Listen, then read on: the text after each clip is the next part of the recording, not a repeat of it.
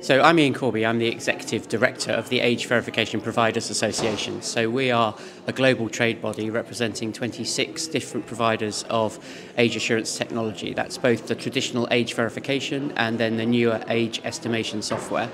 And I'm here because I do a lot of work in standards, which we think are going to be the best way to try and align the world's approach to age assurance. Because otherwise you find every different country legislates in a slightly different way for every product or service, or slightly differently for how they want to protect children's data, for example. So the biggest challenge in defining standards is to keep them technically neutral. It's very difficult not to be to fall into the trap, I think, of just creating a standard that requires you to do age verification in one particular way and would prevent innovation and new methods coming through. So trying to write standards in a technically neutral way, but which still deliver the core principles that we want around data privacy and security, and obviously effectiveness of actually getting the age as accurate as you need it for that particular purpose, still need to be built into the standards, but they shouldn't constrain companies who are trying to develop solutions so that some perhaps amazing new idea that nobody's thought of yet would not be allowed by a particular standard. So if you're an organisation that wants to comply with the emerging rules and regulations, the first problem you've got is keeping up to date with everything that's happening. So even as a trade association, we struggle to keep an eye on 50 different US states, what's going on in India or Australia or New Zealand, where things are changing all the time. Yeah. Now you can pay expensive lawyers to help you with that, and obviously if you've got the wherewithal to do so, then we'd recommend that.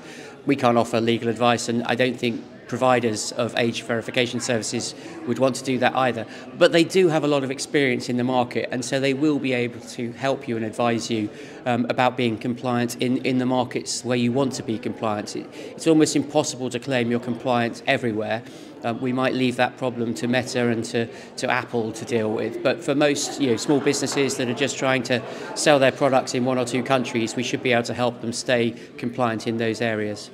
So technology is obviously something which allows us to put a man on the moon, so it clearly can't be impossible to prove your age online without disclosing your identity, which is really the essence of what we do as an industry. So I think sometimes people do get a bit distracted by concerns about privacy and data security, or the fact that we may not be able to go online and look anonymously for information you might need, perhaps if you're LGBTQ+, or you're in a culture where buying alcohol would be seen as a great sin. People get very worried that if they have to use their identity to prove their age, they could be exposed. We need to keep reassuring people that age verification can be done completely anonymously. It's hard to talk about trends in the industry without considering AI, or artificial intelligence, which obviously people have started talking about a lot in the last couple of years.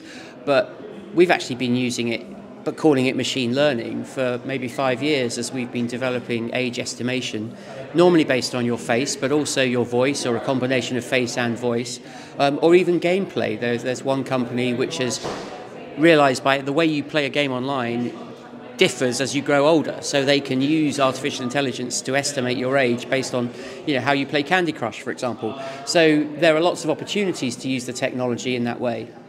So when we consider standards, the obvious question is, how often do you need to update them and rewrite them for them to remain relevant? Now, if you've written the standards well, they should stand the test of time. So if they're not tied to particular forms of technology and they address outcomes and principles, then hopefully they will last for a long time. Now, inevitably, the technology that runs the internet changes all the time, so the solutions that deliver to those standards will always need to be updated. But I would hope that standards don't need to change very much in order to remain relevant over future decades.